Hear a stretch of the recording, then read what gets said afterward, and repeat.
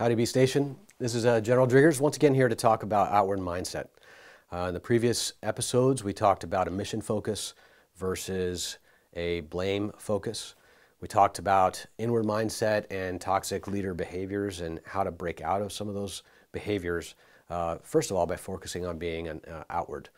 And I want to talk a little bit about a kind of an old school leadership principle, and that is bold and intrusive leadership. And what that really comes down to is seeing your people. We've heard it said before that you need to get to know your people's stories. And I just want to tell a quick story about an incident that I know about to maybe share why that's important and what can happen whenever you take an outward-minded stance in leadership and in the work that you do with folks.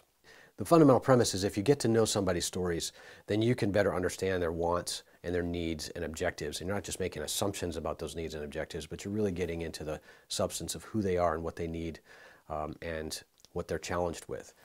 In a previous life, I knew a service member who struggled to complete his work. He was in the scheduling shop and did a great job, but was only able, throughout the course of his day to get about 85% of the schedule done. What he did was fantastic work, and he was absolutely known for having super awesome computer skills. But he'd reach a point in the time of the day, and then he would have to leave and go off and take care of some other business.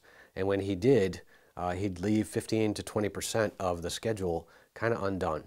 And it created some serious challenges for the next day for folks to manage in execution. Now, there's one way to do this. You think about the top of the influence pyramid, and that would have been to just simply change the behavior. So start doing paperwork or start making some of those changes. And that probably may or may not have actually worked because we didn't really know the wants, needs, and objectives of this particular individual and what was leading to that behavior. At the time, the leader in charge decided to actually start a little lower on the influence pyramid. Now, I'm pretty sure that individual didn't necessarily know the influence pyramid, but it's what he did. And so he started to ask questions and get to know and get a little more curious about this individual. In short, he got to know the scheduler's story.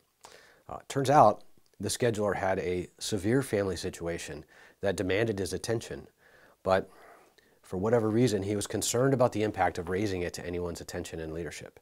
And so he stayed quiet about it. But once this leader started to ask the question, he began to learn about this severe family situation. And it was really, really important that we as a military family took action to be able to help. Armed with that knowledge, the leader began to work out other ways to support the scheduler. In fact, he moved the scheduler to a different location. And because he knew that this individual was super good with computer skills, he moved him into a particular area that needed his expertise. But it was also a place where he would have the scheduling flexibility, where he'd have the daytime flexibility to be able to go tend to his family needs. In the end, the unit won out because they got after some significant challenges they needed because of his computer skills. And this individual got the time that they needed to be able to take care of the business they needed to take. So perhaps getting to know your folks may open interesting opportunities to enhance your team's performance, to be able to enhance their performance, and be able to help them maybe tackle a challenge that maybe they didn't know how to tackle without that help from a supervisor. At the very least, your folks are known that they're seen and heard, and that's something that goes a long way to building and sustaining trust, which really is so important right now that we build and sustain trust up and down the chain of command. So, hope you're doing good on your journey to continue to strive to be outward. Remember, this is your journey. We don't need to be looking at other people and pointing out their inwardness.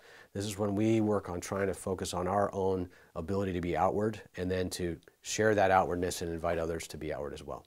So good luck on your journey, and until next time, we're talking outward mindset. Take care, Beast Nation.